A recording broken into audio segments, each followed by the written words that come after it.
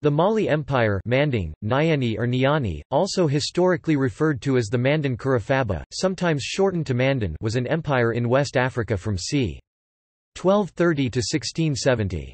The empire was founded by Sundiata Keita and became renowned for the wealth of its rulers, especially Musa Keita. The Manding languages were spoken in the empire.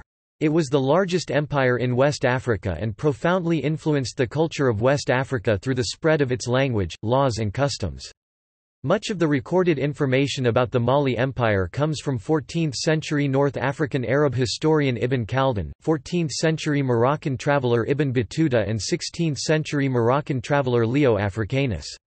The other major source of information is Mandinka oral tradition, through storytellers known as griots. The empire began as a small Mandinka kingdom at the upper reaches of the Niger River, centered around the town of Nyani, the empire's namesake in Manding. During the 11th and 12th centuries, it began to develop as an empire following the decline of the Ghana Empire to the north. During this period, trade routes shifted southward to the savannah, stimulating the growth of states. The early history of the Mali Empire before the 13th century is unclear, as there are conflicting and imprecise accounts by both Arab chroniclers and oral traditionalists. Sundiata Keita c. 1214 c. 1255 is the first ruler for which there is accurate written information through Ibn Khaldun. Sundiata Keita was a warrior prince of the Keita dynasty who was called upon to free the Mali people from the rule of the king of the Soso Empire, Samaoro Kante. The conquest of Soso in c. 1235 gave the Mali Empire access to the trans-Saharan trade routes. Following the death of Sundiata Keita in c. 1255, the kings of Mali were referred to by the title Mansa. Sundiata's nephew Mansa Musa made a Hajj pilgrimage to Mecca during the reign of the Mamluk Sultan Baibars r. 1260–1277. Following a series of usurpations of the throne of Mali, in c. 1285 Sakura, a former royal court slave, became emperor and was one of its most powerful rulers, greatly expanding the territories of Mali. He made a pilgrimage to Mecca during the reign of Mamluk Sultan an-Nasir Muhammad r. 1298–1308. Dying on his return, the throne reverted to the descendants of Sundiata Keita. After the reigns of three more emperors, Musa Keita became emperor in c. 1312. Musa made a famous pilgrimage to Mecca from 1324 to 1326.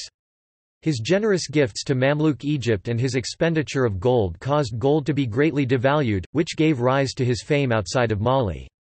In 1337, he was succeeded by his son Magan I, who in 1341 was deposed by his uncle Sulayman. It was during Sulayman's reign that Ibn Battuta visited Mali. Following this period, a period of weak emperors, conflicts and disunity began in Mali.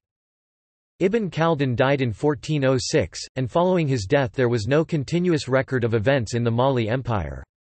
It is known from the Tariq al-Sudan that Mali was still a sizable state in the 15th century. The Venetian explorer Alvise Cadamosto and Portuguese traders confirmed that the peoples of the Gambia were still subject to the Mansa of Mali. Upon Leo Africanus's visit at the beginning of the 16th century, his descriptions of the territorial domains of Mali showed that it was still a kingdom of considerable area. However, from 1507 neighboring states such as Diarra, Great Fulo and the Songhay Empire were eroding the extreme territories of Mali.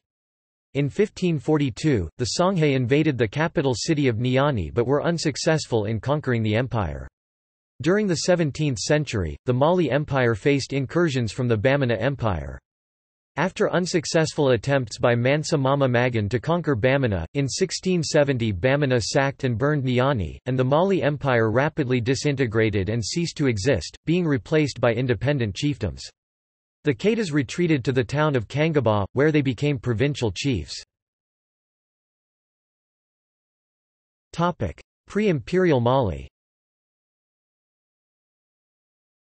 The rock art in the Sahara suggests that northern Mali has been inhabited since 10,000 BC, when the Sahara was fertile and rich in wildlife. By 300 BC, large organized settlements had developed, most notable near Djenné, one of West Africa's oldest cities. By the 6th century AD, the lucrative trans-Saharan trade in gold, salt and slaves had begun, facilitating the rise of West Africa's great empires. There are a few references to Mali in early written literature.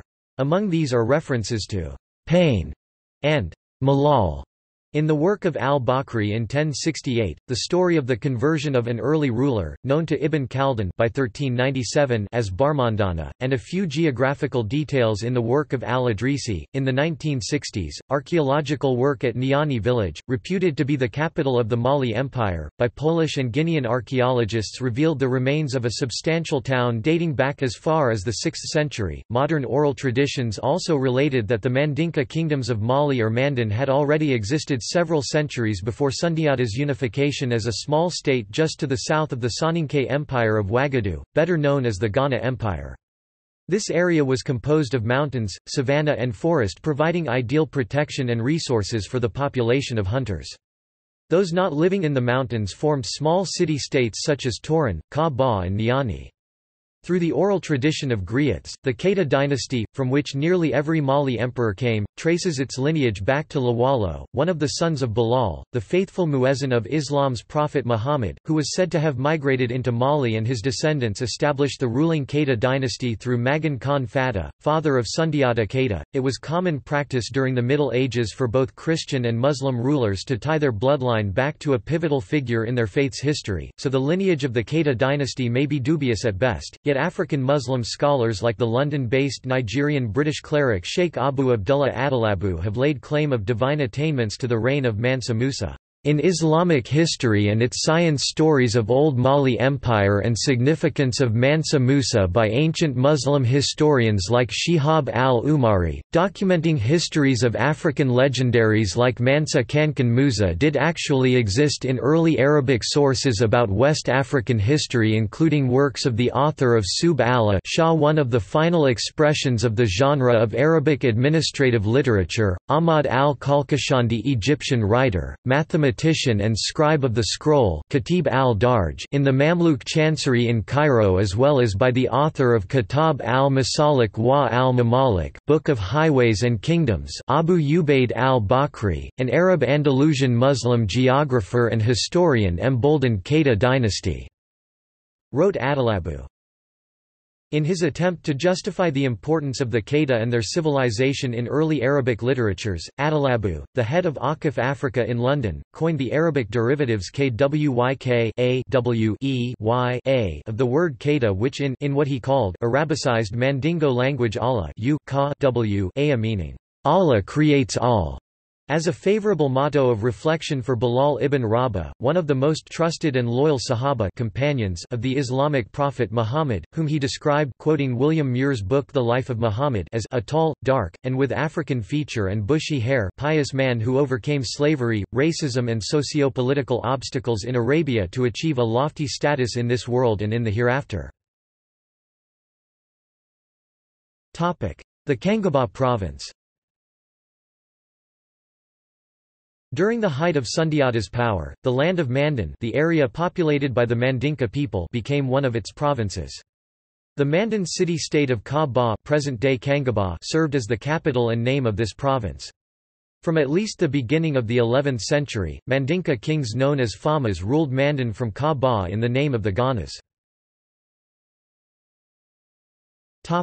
The Two Kingdoms. Wagadu's control over Mandan came to a halt after internal instability led to its decline. The Kangaba province, free of Soninke influence, splintered into 12 kingdoms with their own Magan, meaning prince, or Faama. Mandan was split in half, with the Dodogu territory to the northeast and the Kri territory to the southwest. The tiny kingdom of Niani was one of several in the Kri area of Mandan. The Kaniaga rulers. In approximately 1140, the Soso kingdom of Kaniaga, a former vassal of Wagadu, began conquering the lands of its old masters. By 1180 it had even subjugated Wagadu, forcing the Soninke to pay tribute. In 1203, the Soso king Samauro of the Kante clan came to power and reportedly terrorized much of Mandan, stealing women and goods from both Dodogu and Kri. The Hungering Lion. According to Nyan's version of the epic, during the rise of Kaniaga, Sundiata of the Keita clan was born in the early 13th century. He was the son of Niani's Fa'ama, Nair Fa, also known as Magan Khan Fata, meaning the handsome prince. Sundiata's mother was Magan Khan Fata's second wife, Sagalan Kaju. She was a hunchback from the land of Du, south of Mali. The child of this marriage received the first name of his mother Sagalan and the surname of his father Jata. Combined in the rapidly spoken language of the Mandinka, the names formed Sanjata, Sunjata or Sundiata Keita. The anglicized version of this name, Sunjata, is also popular. In Ibn Khaldun's account, Sunjata is recorded as Mari Jata with Mari, meaning Amir or prince. He also states that Jata or Jata means lion. Prince Sunjata was prophesied to become a great conqueror. To his parents' dread, the prince did not have a promising start. Sundiata, according to the oral traditions, did not walk until he was 7 years old. However, once Sundiata did gain use of his legs, he grew strong and very respected. Sadly for Sunjata, this did not occur before his father died. Despite the Fa'ama of Niani's wishes to respect the prophecy and put Sundiata on the throne, the son from his first wife Sasuma Bayrete was crowned instead. As soon as Sasuma's son Dankaran Tuman took the throne, he and his mother forced the increasingly popular Sunjata into exile along with his mother and 2 sisters. Before Dankaran Tuman and his mother could enjoy their unimpeded power, King Samauro set his sights on Niani, forcing Dankaran to flee to Kisadugu. After many years in exile, first at the court of Wagadu and then at Mema, Sundiata was sought out by a Niani delegation and begged to combat the Soso and free the kingdoms of Mandan forever. Battle of Karina. Returning with the combined armies of Mema, Wagadu and all the rebellious Mandinka city-states, Magan Sundiata or Sumanguru led a revolt against the Kaniaga kingdom around 1234. The combined forces of northern and southern Mandan defeated the Soso army at the Battle of Karina, then known as Krina, in approximately 1235. This victory resulted in the fall of the Kaniaga kingdom and the rise of the Mali Empire. After the victory, King Samauro disappeared, and the Mandinka stormed the last of the Soso cities.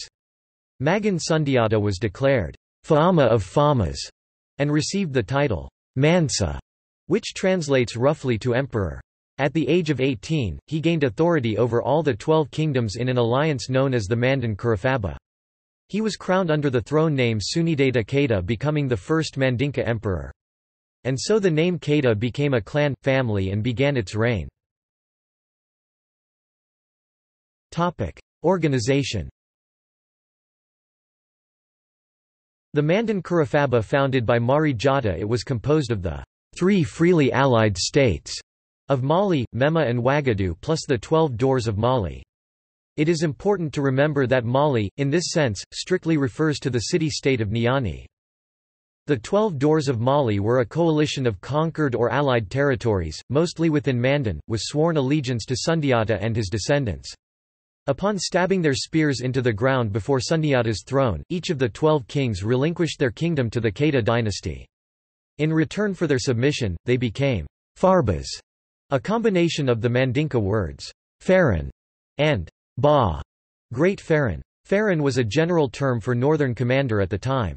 These Farbas would rule their old kingdoms in the name of the Mansa, with most of the authority they held prior to joining the Mandan Kurafaba. The Great Assembly.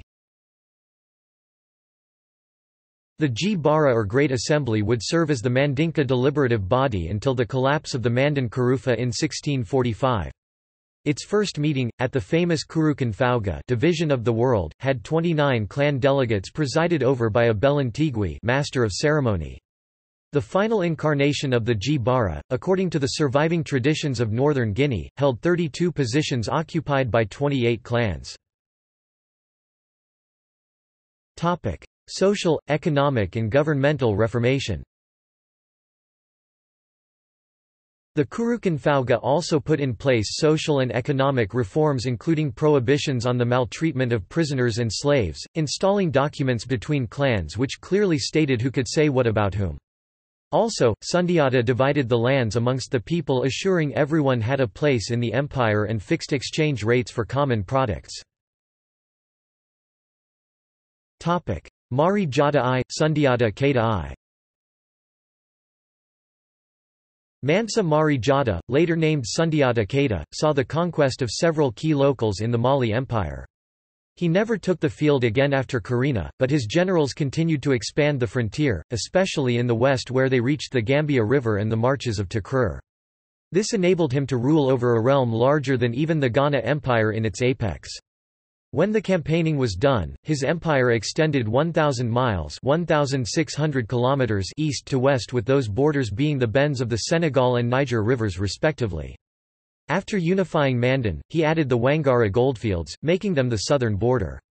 The northern commercial towns of Walata and Otagost were also conquered and became part of the new state's northern border. Ouagadougou and Mema became junior partners in the realm and part of the imperial nucleus. The lands of Bambougou, Jallo, Fouta Djallon, and Kabu were added into Mali by Fakoli Karoma, Nkuruma in Ghana, Karuma in the Gambia, Kali in Casamance, Senegal, Fran Kamara, Kamara, and Tiramakan Traoré, Taraweli in the Gambia, respectively. Among the many different ethnic groups surrounding Mandan were Pular-speaking groups in Makina, Takrur, and Fouta Djallon. Topic: Imperial Mali. Imperial Mali is best known through three primary sources. The first is the account of Shihab al-Umari, written in about 1340 by a geographer-administrator in Mamluk Egypt. His information about the empire came from visiting Malians taking the Hajj, or pilgrim's voyage to Mecca. He had first-hand information from several sources, and from a second-hand source, he learned of the visit of Mansa Musa. The second account is that of the traveller Ibn Battuta, who visited Mali in 1352. This is the first account of a West African kingdom made directly by an eyewitness, the others are usually second-hand. The third great account is that of Ibn Khaldun, who wrote in the early 15th century. While the accounts are of limited length, they provide a fairly good picture of the empire at its height. Administration. The Mali Empire covered a larger area for a longer period of time than any other West African state before or since. What made this possible was the decentralized nature of administration throughout the state. According to Burkinabe writer Joseph Key Zerbo, the farther a person traveled from Niani, the more decentralized the Mansa's power became. Nevertheless, the Mansa managed to keep tax money and nominal control over the area without agitating his subjects into revolt. At the local level, village, town and city, Kun Tigwis elected a Dugu Tigwi village master from a bloodline descended from that locality's semi-mythical founder. The county-level administrators called Kafo Tigwi county master were appointed by the governor of the province from within his own circle.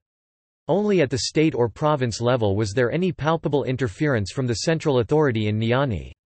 Provinces picked their own governors via their own custom, election, inheritance, etc. Regardless of their title in the province, they were recognized as Diamani Tigwi province master by the Mansa. Diamani Tigwis had to be approved by the Mansa and were subject to his oversight.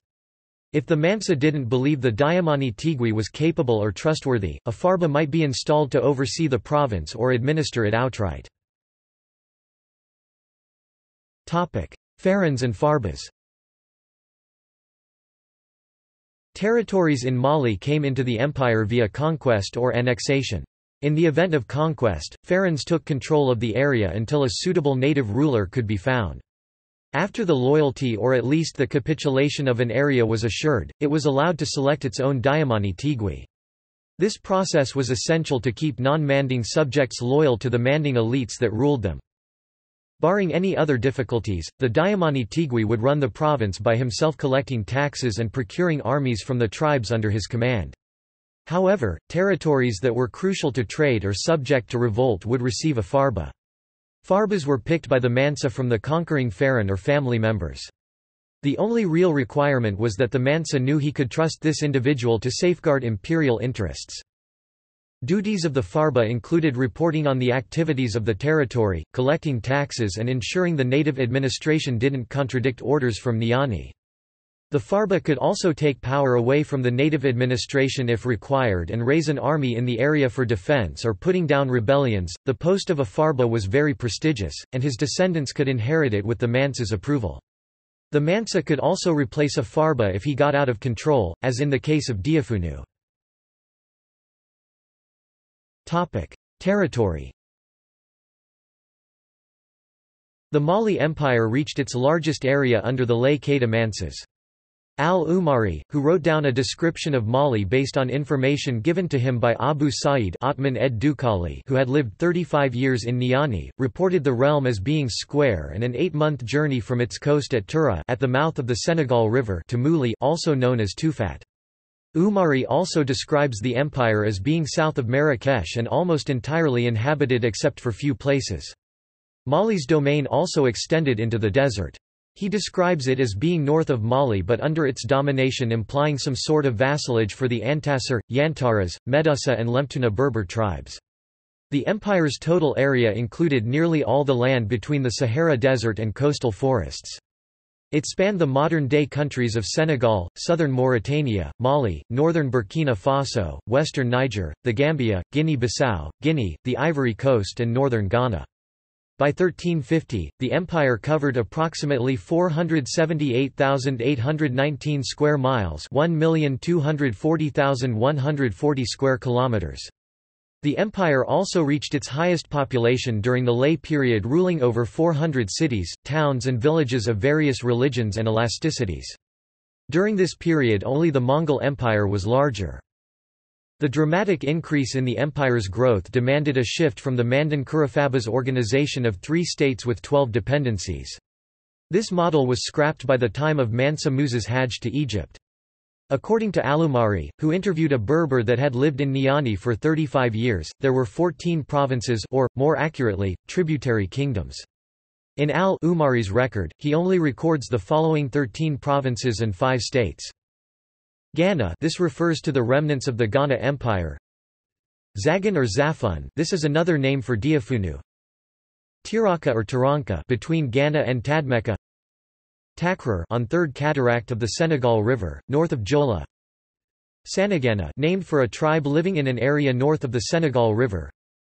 Bambuk or Bambuu, a territory in eastern Senegal and western Mali which was very rich in gold sources. Zargatabana. Darmora or Babitra Darmora. Zaga, on the Niger, downriver of Kabora. Kabora or Kabura, also on the Niger. Barakuri or Baragari. Gao or Kaka, province inhabited by Gao Empire, which predated the Songhai. Mali or Mandan, capital province for which the realm gets its name. Topic: Economy.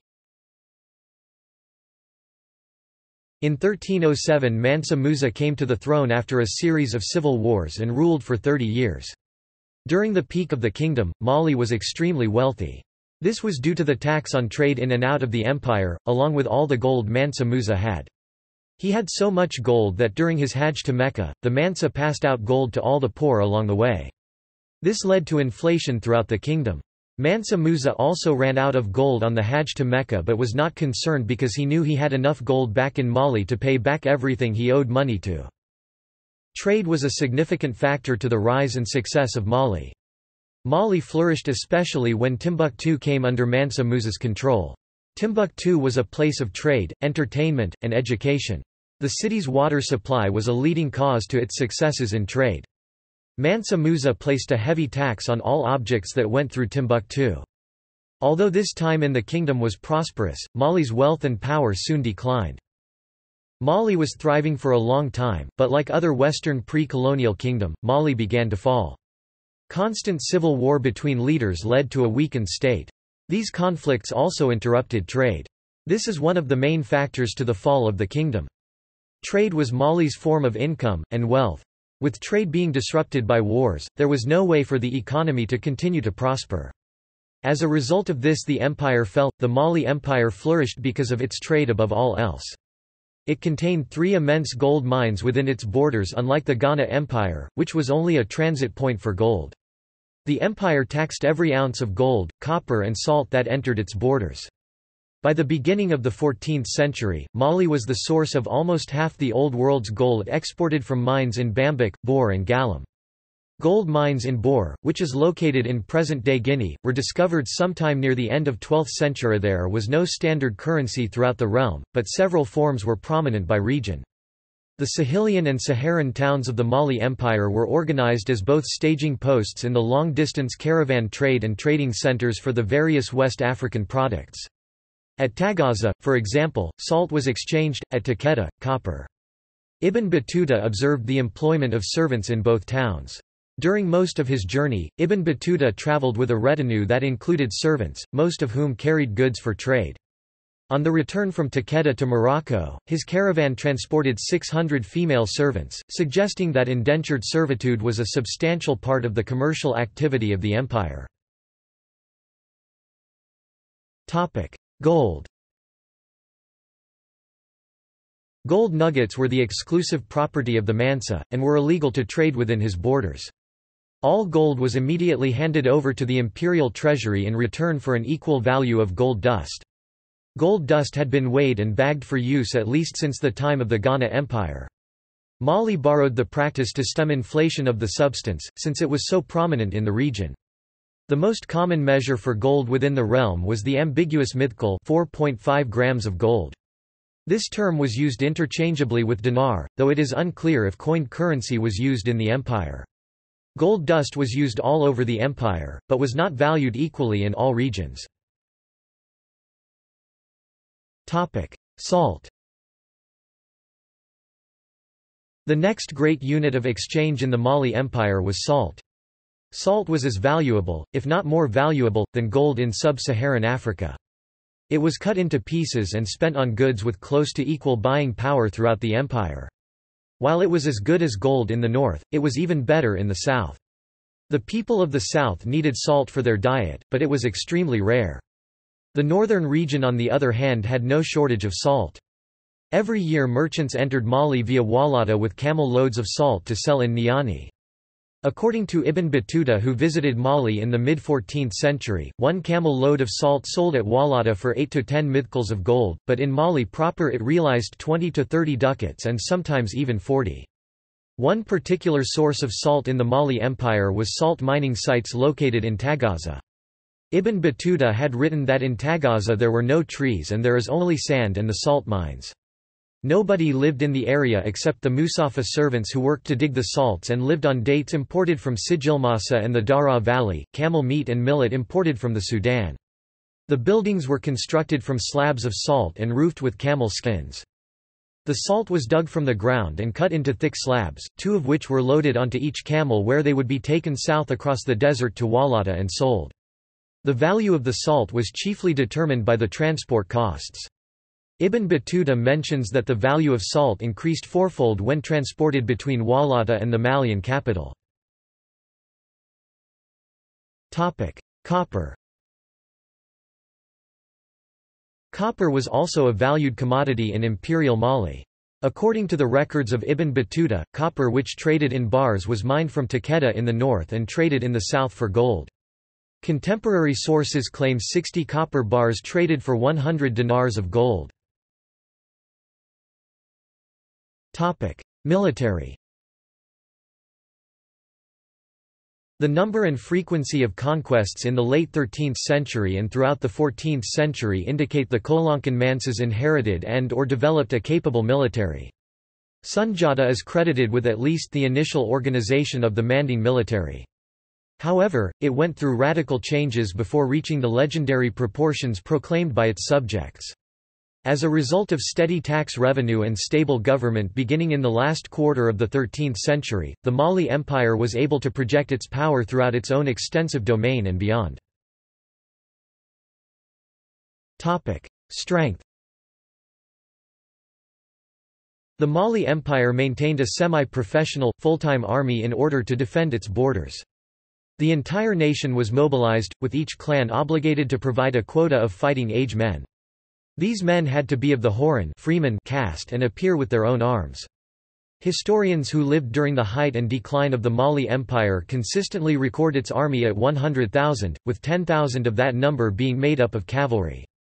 With the help of the river clans, this army could be deployed throughout the realm on short notice. Numerous sources attest that the inland waterways of West Africa saw extensive use of war canoes and vessels used for war transport where permitted by the environment. Most West African canoes were of single log construction, carved and dug out from one massive tree trunk. Order of battle. The army of the Mali Empire during the 14th century was divided into northern and southern commands led by the Faram Sora and Sankar Zoma, respectively. Both of these men were part of Mali's warrior elite known as the Tun Tajan Ta Ni Woro, 16 slave carriers of quiver. Each representative or Tun Tiji, quiver master, provided counsel to the Mansa at the G-Bara, but only these two Tun Tiji held such wide-ranging power. The Tun Tiji belonged to an elite force of cavalry commanders called the Ferrari, brave men.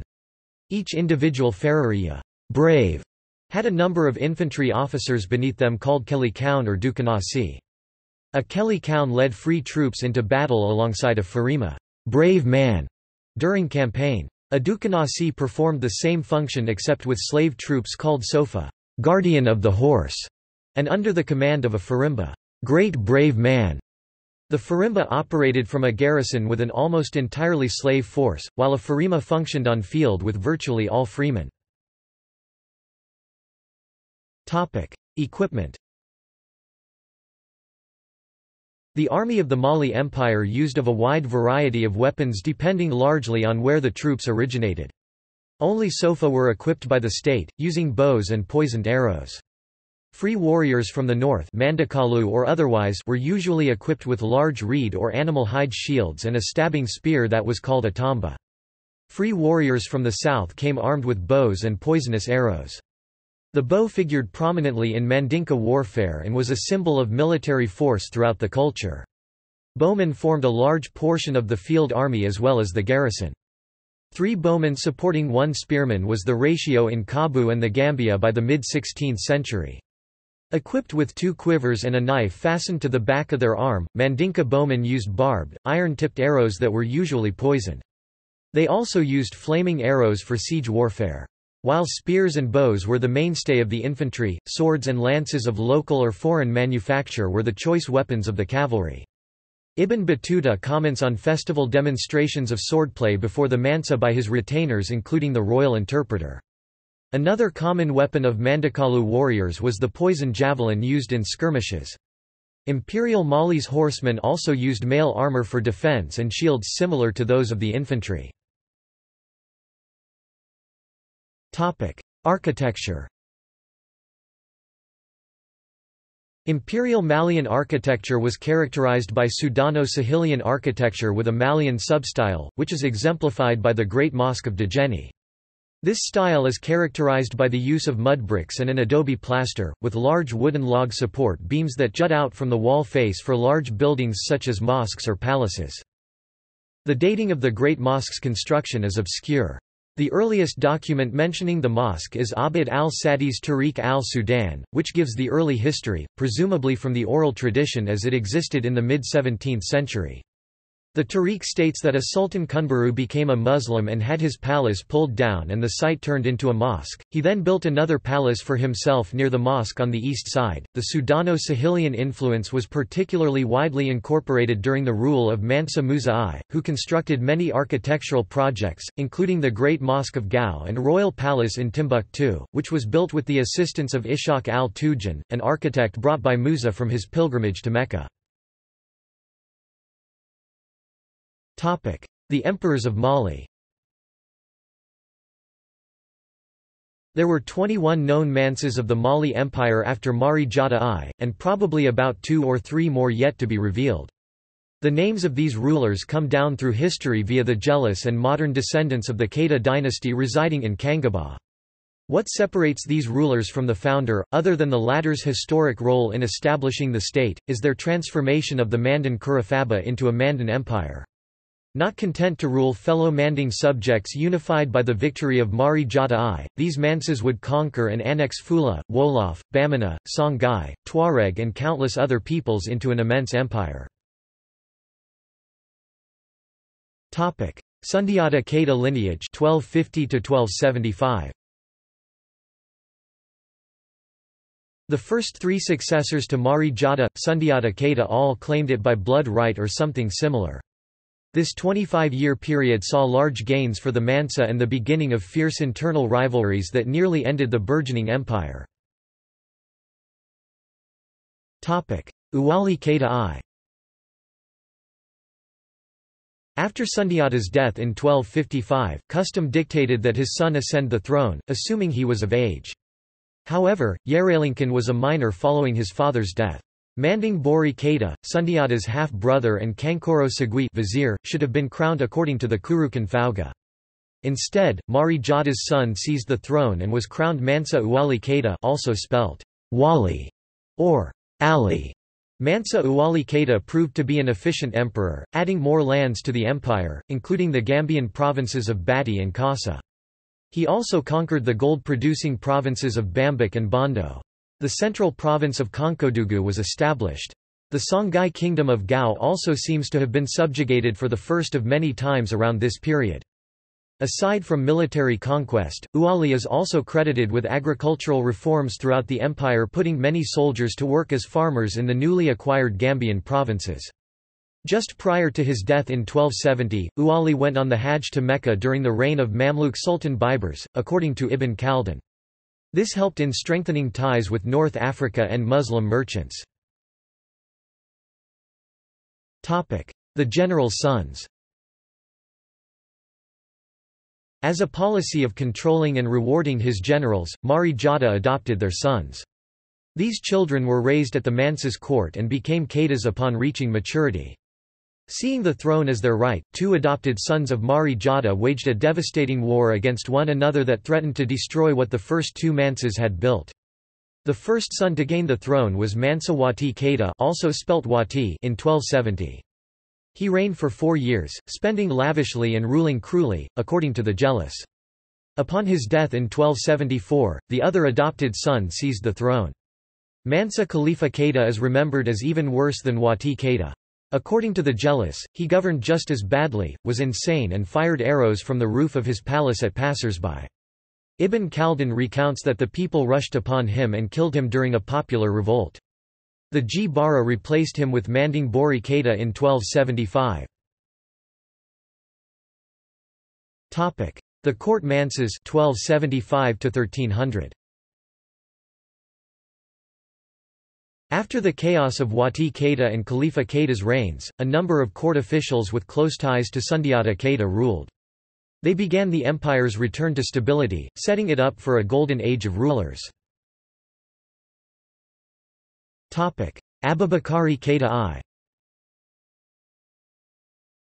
Manding Bori was crowned under the throne name Mansa Abubakari, a Manding corruption of the Muslim name Abu Bakr. Mansa Abubakari's mother was Namanje, the third wife of Magan Khan Fata. Prior to becoming Mansa, Abubakari had been one of his brother's generals and later his Kankoro Sagui. Little else is known about the reign of Abubakari I, but it seems he was successful in stopping the hemorrhaging of wealth in the empire. Sakura. In 1285, a court slave freed by Sundiata Keita, and who had also served as a general, usurped the throne of Mali. The reign of Mansa Sakura, also spelt Sakura, appears to have been beneficial, despite the political shake-up. He added the first conquests to Mali since the reign of Uwali, including the former Wagadu provinces of Tekrar and Diara. His conquests did not stop at the boundaries of Wagadu, however. He campaigned into Senegal and conquered the Wolof province of Dialof Jola, then took the army east to subjugate the copper-producing area of Takeda. He also conquered Makina and raided into Gao to suppress its first rebellion against Mali. More than just a mere warrior, Mansa Sakura went on the Hajj during the reign of al-Nasir Muhammad. Mansa Sakura also opened direct trade negotiations with Tripoli and Morocco. According to one account, Sakura was murdered on his return trip from Mecca in or near present-day Djibouti by a Danakil warrior attempting to rob him. The emperor's attendants rushed his body home through the Wadai region and into Kanem, where one of that empire's messengers was sent to Mali with news of Sakura's death. When the body arrived in Niani, it was given a regal burial despite the usurper's slave roots. The Kolankan Keita lineage 1300 to 1312. The Bara selected Ko-Mamadi Keita as the next Mansa in 1300. He was the first of a new line of rulers directly descending from Sundiata Keita's sister, Kolankan Keita. But, seeing as how these rulers all shared the blood of Magan Khan Fata, they are considered legitimate Keitas. Even Sakura, with his history of being a slave in the Keita family, was considered a Keita, so the line of Bilal had yet to be broken. It is during the Kolankan Keita lineage that the defining characteristics of Golden Age Mali begin to appear. By maintaining the developments of Sakura and Abubakari Keita I, the Kolankan Keita Mansas steered Mali safely into its apex. The Gao Mansas. Ko-Mamadi Keita was crowned Mansa Gao Keita and ruled over a successful empire without any recorded crises. His son, Mansa Muhammad ibn Gao Keita, ascended the throne 5 years later and continued the stability of the Kolankan Keita line. Abubakari Keita II. The last Kolankan ruler, Bata Manding Bori Keita, was crowned Mansa Abubakari Keita II in 1310. He continued the non-militant style of rule that characterized Gao and Muhammad ibn Gao Keita, but was interested in the empire's western sea. According to an account given by Mansa Musa Keita I, who during the reign of Abubakari Keita II served as the Mansas Kankoro Segui, Mali sent 2 expeditions into the Atlantic Ocean. Mansa Abubakari Keita II left Musa Keita as regent of the empire, demonstrating the stability of this period in Mali, and departed with the second expedition, commanding some 2,000 ships equipped with both oars and sails in 1311. Neither the emperor nor any of the ships returned to Mali. Modern historians and scientists are skeptical about the success of either voyage, but the account of these happenings is preserved in both written North African records and the oral records of Mali's Jealous. The Lay Keita lineage 1312 to 1389. Abubakari Keita I's 1312 abdication, the only recorded one in the empire's history, marked the beginning of a new lineage descended from Fega Lay Keita.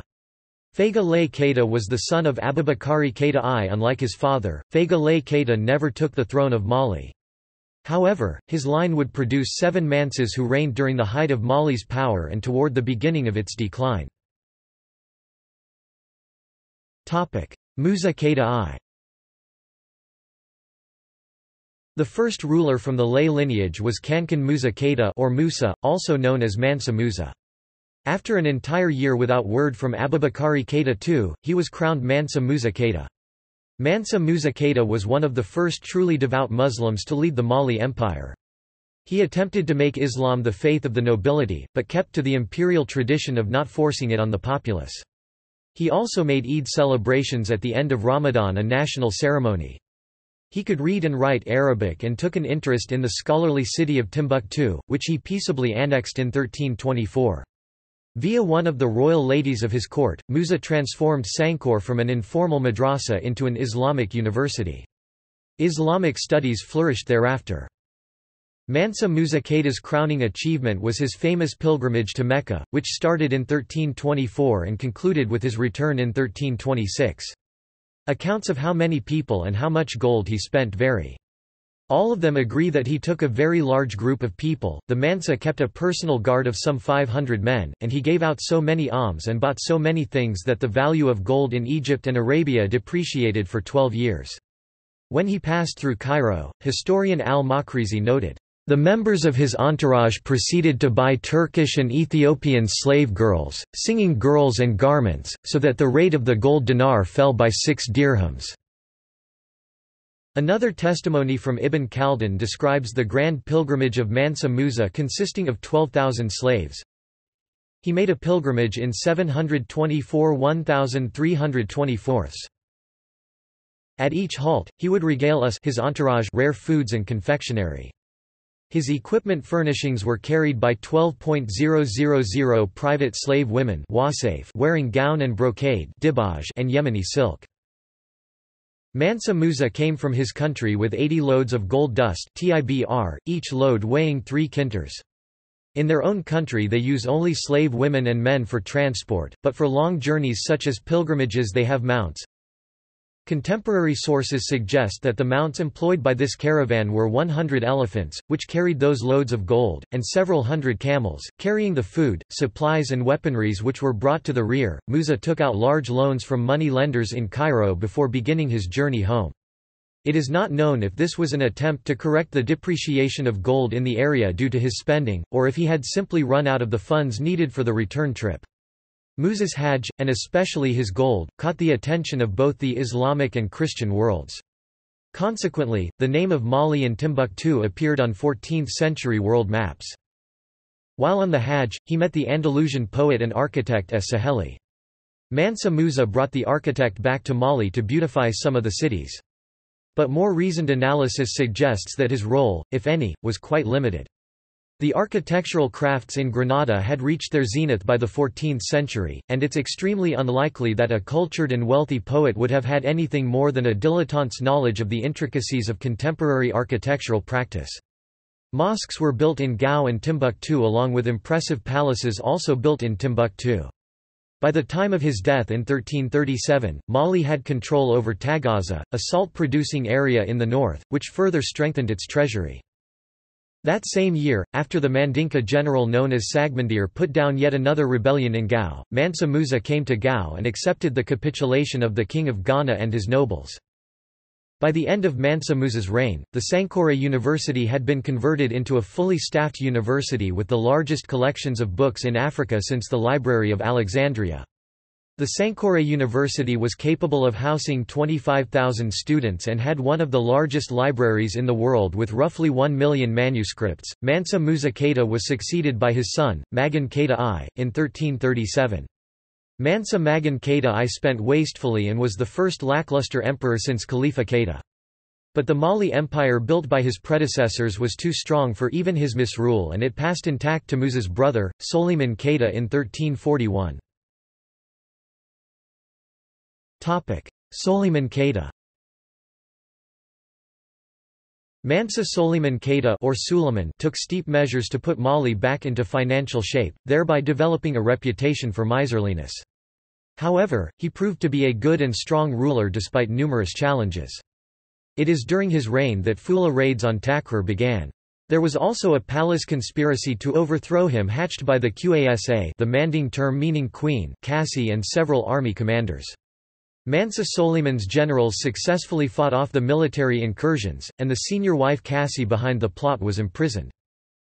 The Mansa also made a successful Hajj, kept up correspondence with Morocco and Egypt and built an earthen platform at Kangaba called the Kamanbolan where he held court with provincial governors and deposited the holy books he brought back from Hejaz. The only major setback to his reign was the loss of Mali's Dialof province in Senegal. The Wolof populations of the area united into their own state known as the Jola Empire in the 1350s. Still, when Ibn Battuta arrived at Mali in July 1352, he found a thriving civilization on par with virtually anything in the Muslim or Christian world. Mansa Soliman Keita died in 1360 and was succeeded by his son, Kamba Keita. The North African traveller and scholar Ibn Battuta visited the area in 1352 and, according to a 1929 English translation, said this about its inhabitants: "The Negroes possess some admirable qualities. They are seldom unjust, and have a greater abhorrence of injustice than any other people. There is complete security in their country. Neither traveller nor inhabitant in it has anything to fear from robbers or men of violence." The Travels of Ibn Battuta. Abu Abdallah ibn Battuta was born in Morocco in the year 1304. Years later, during his mandatory pilgrimage to Mecca as a Muslim and a Qadi Muslim judge, he decided that what he wished to do most was travel to and beyond every part of the Muslim world. Upon this realization, Ibn made a personal vow to never travel any road a second time.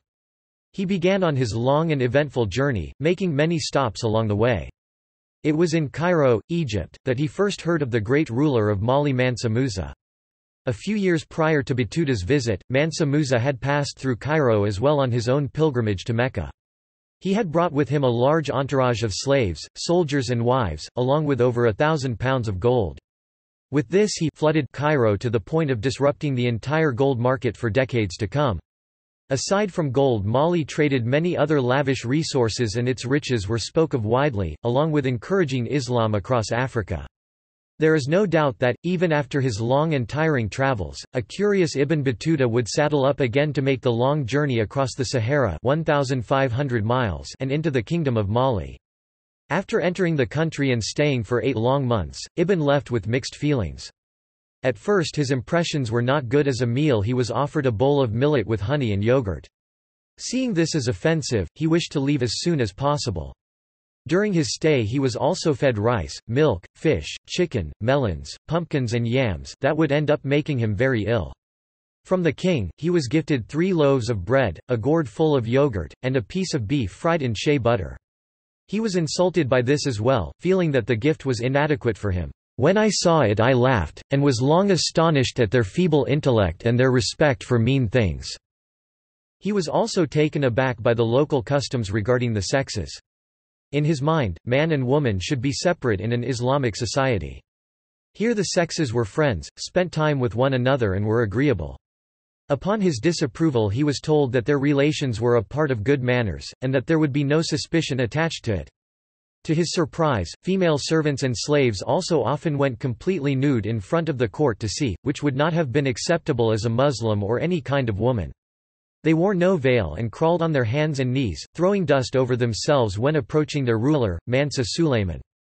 Mansa Sulayman was the younger brother of Mansa Musa, who took reign after he died.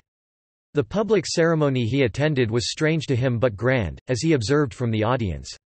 The Sultan has a lofty pavilion where he sits most of the time. There came forth from the gate of the palace about 300 slaves, some carrying in their hands bows and others having in their hands short lances and shields. Then 2 saddled and bridled horses are brought, with 2 rams which, they say, are effective against the evil eye. The interpreter stands at the gate of the council place wearing fine garments of silk, and on his head a turban with fringes which they have a novel way of winding. The troops, governors, young men, slaves, and others sit outside the council place in a broad street where there are trees. Anyone who wishes to address the Sultan addresses the interpreter, and the interpreter addresses a man standing near the Sultan, and that man standing addresses the Sultan. While he had his grievances, there were parts of Mali that Ibn Battuta found to be exceptional. For one, the safety in the streets of Mali went unmatched. The city was very secure with many guards, and it was said that no man walked afraid in the streets of Mali. The people also held justice to a very high standard, and that was notable for Ibn. Most importantly, he was impressed with the people's devotion to Islam. There were mosques there that people visited regularly, and they always prayed on Friday, the holy prayer day established by Mansa Musa for Muslims. The citizens wished to learn more about the Islamic faith and seemed to be very involved with the teaching of the Quran. Although many had converted and had a zeal for Islam, there were many common people who still held on to their traditional African religions. Mansa Sulayman had to appease these people as well, which is something that Ibn may not have considered and viewed as an insult to Islam. In the end, Sulayman attempted to appease him by giving him a house to stay at and an allowance as well. Upon his departure, Ibn left with 100 mithqals of gold and diverse feelings towards the Kingdom of Mali. Modern Mali, where the Empire of Mali reigned, covered the modern-day areas of Mali, Mauritania, Senegal, Gambia and Guinea, along with small regions of the Ivory Coast, Burkina Faso, and Niger. For the most part Mali is covered, with the rest just having areas of the ancient empire cross into their borders. After a series of unsuccessful successions and exchanges of power and changes of ruler, the Empire of Mali was weakened greatly. As a result of these issues, a civil war erupted upon the kingdom which further incapacitated Old Mali. Because of the war going on, trade was disrupted. Trade was a huge reason that the empire was thriving economically, and so its disruption led to a direct collapse of the empire entirely. Mari Jata Keita II. After a mere 9 months of rule, Mansa Kamba Keita was deposed by one of Magan Keita I's 3 sons. Konkodugu Kamisa Keita, named for the province he once governed, was crowned as Mansa Mari Jata Keita II in 1360. He ruled oppressively and nearly bankrupted Mali with his lavish spending. He did however, maintain contacts with Morocco, sending a giraffe to King Abu Hassan. Mansa Mari Jada Keita II became seriously ill in 1372, and power moved into the hands of his ministers until his death in 1374. Musa Keita II. The reign of Mari Jada Keita II was ruinous and left the empire in bad financial shape, but the empire itself passed intact to the dead emperor's brother. Mansa Fatima Musa Keita, or Mansa Musa Keita II, began the process of reversing his brother's excesses. He did not, however, hold the power of previous Mansas because of the influence of his Kankoro Segui.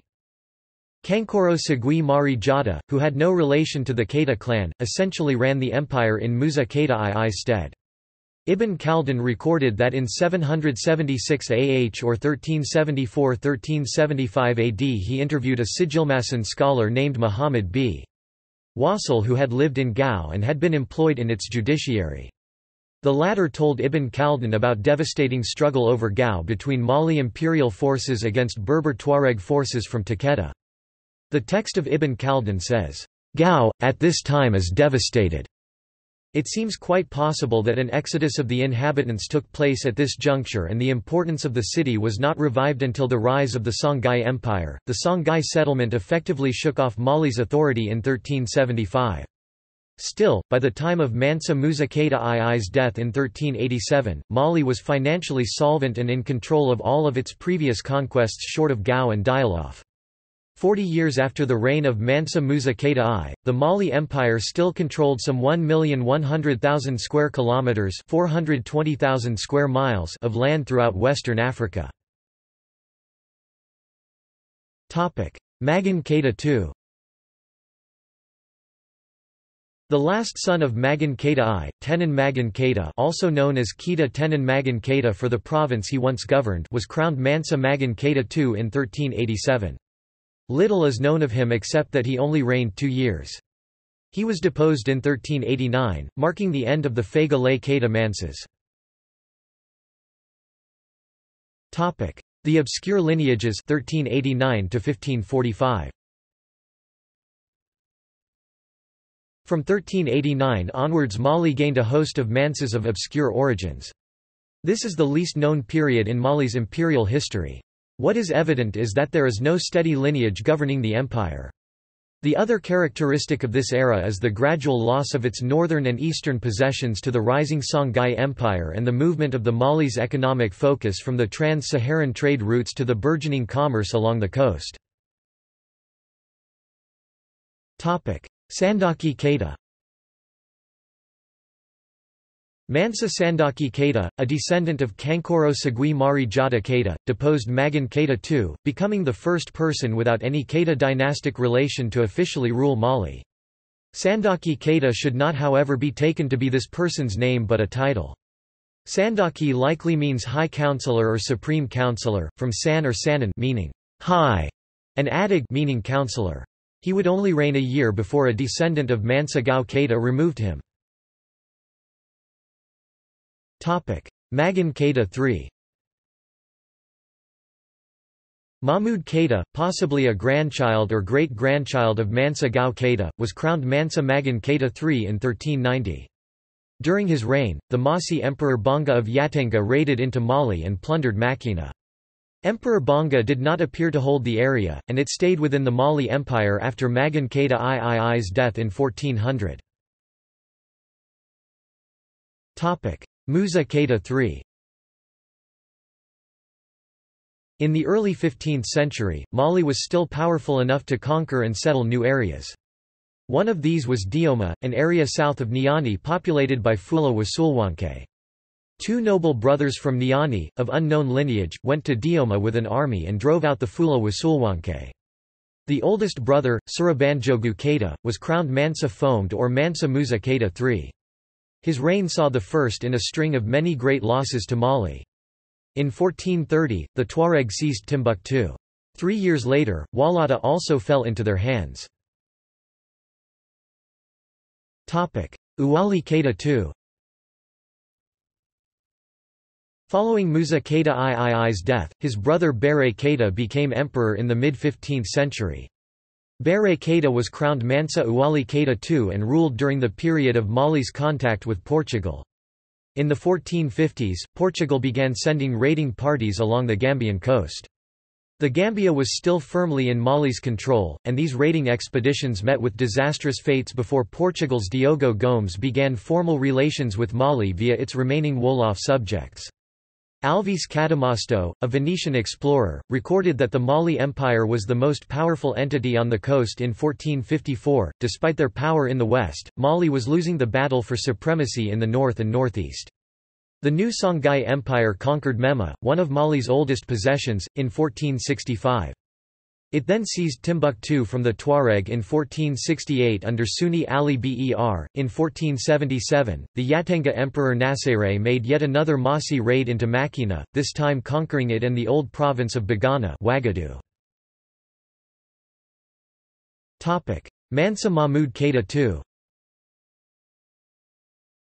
Mansa Mahmud Keita II came to the throne in 1481 during Mali's downward spiral.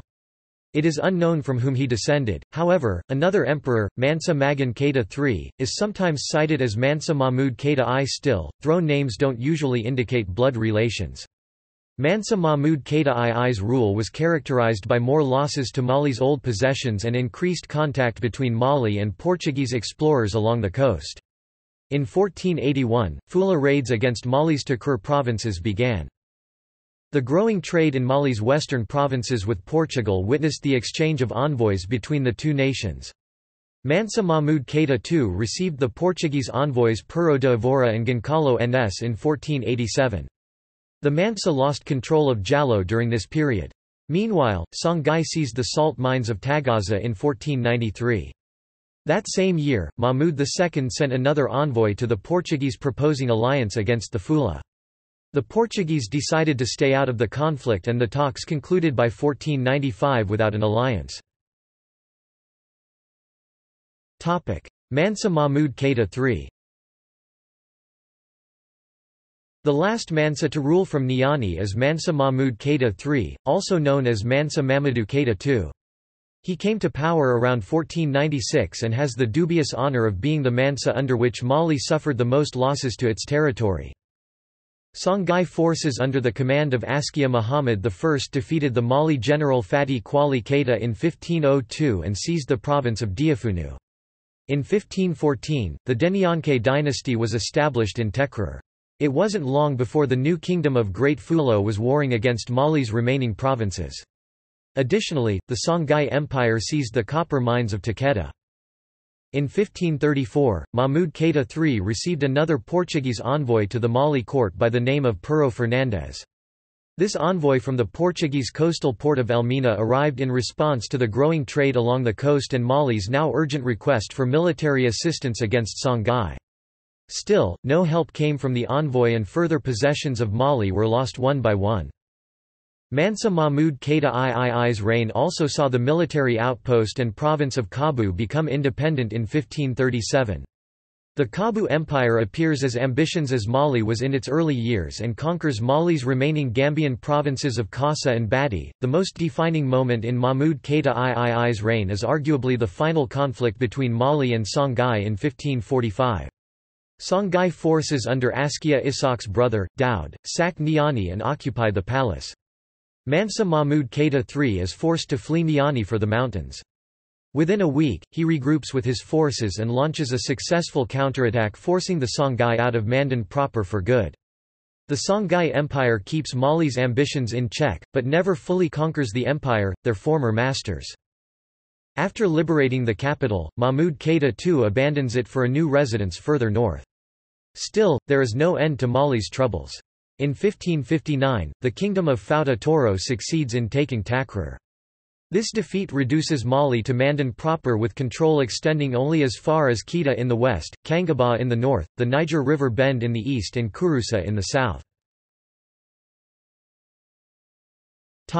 Late Imperial Mali. Mansa Mahmud III's reign ended around 1559. There seems to have been either a vacancy or unknown ruler between 1559 and the start of the last Mansa's reign. A vacancy or rule by a court official seems the most likely, since the next ruler takes the name of Mahmud IV. By 1560, the once powerful empire was not much more than the core of the Mandan Khurafaba. The next notable Mansa, Mahmud IV, doesn't appear in any records until the end of the 16th century. However, he seems to have the distinction of being the last ruler of a unified Mandan. His descendants are blamed for the breakup of the Mandan Khurafaba into north, central and southern realms. Mansa Mahmud Keita IV. Mansa Mahmud Keita IV, also known as Mansa Mamadou Keita II, Mali Mansa Mamadou Keita and Niani Mansa Mamadou Keita, was the last emperor of Mandan according to the Tariq al-Sudan. It states that he launched an attack on the city of Jenne in 1599 with Fulani allies, hoping to take advantage of Sangai's defeat. Moroccan fusiliers, deployed from Timbuktu, met them in battle, exposing Mali to the same technology firearms that had destroyed Sangai. Despite heavy losses, the Mansa's army was not deterred and nearly carried the day. However, the army inside Jenne intervened, forcing Mansa Mahmud Keita IV and his army to retreat to Kangaba. Collapse. The Mansa's defeat actually won Sundiata Keita the respect of Morocco, and may have saved it from Sangai's fate. It would be the Mandinka themselves that would cause the final destruction of the empire. Around 1610, Mahmud Keita IV died. Oral tradition states that he had 3 sons who fought over Mandan's remains. No single Keita ever ruled Mandan after Mahmud Keita IV's death, resulting in the end of the Mali Empire. Mandan divided. The old core of the empire was divided into 3 spheres of influence. Kangaba, the de facto capital of Mandan since the time of the last emperor, became the capital of the northern sphere. The Joma area, governed from Seguiri, controlled the central region, which encompassed Niani. Hamana or Amana, southwest of Joma, became the southern sphere, with its capital at Kurusa in modern Guinea. Each ruler used the title of Mansa, but their authority only extended as far as their own sphere of influence. Despite this disunity in the realm remained under Mandinka control into the mid-17th century. The 3 states warred with each other as much, if not more, than they did against outsiders, but rivalries generally stopped when faced with invasion. This trend would continue into colonial times against Tukulor enemies from the west. The Bamana Jihad. Then, in 1630, the Bamana of Jenne declared their version of holy war on all Muslim powers in present-day Mali.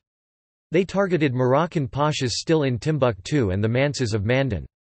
In 1645, the Bamana attacked Mandan, seizing both banks of the Niger right up to Niani. This campaign gutted Mandan and destroyed any hope of the 3 Mansas cooperating to free their land. The only Mandinka power spared from the campaign was Kangaba. Sack of Niani. Mama Magan, Mansa of Kangaba, campaigned against the Bamana in 1667 and laid siege to Sagao Koro for a reported 3 years. Sagao, defended by Bitan Coulibaly, successfully defended itself and Mama Magan was forced to withdraw. Either as a counterattack or simply the progression of pre-planned assaults against the remnants of Mali, the Bamana sacked and burned Niani in 1670. Their forces marched as far north as Kangaba, where the Mansa was obliged to make a peace with them, promising not to attack downstream of Mali. The Bamana, likewise, vowed not to advance farther upstream than Niamina. Following this disastrous set of events, Mansa Mama Magan abandoned the capital of Niani.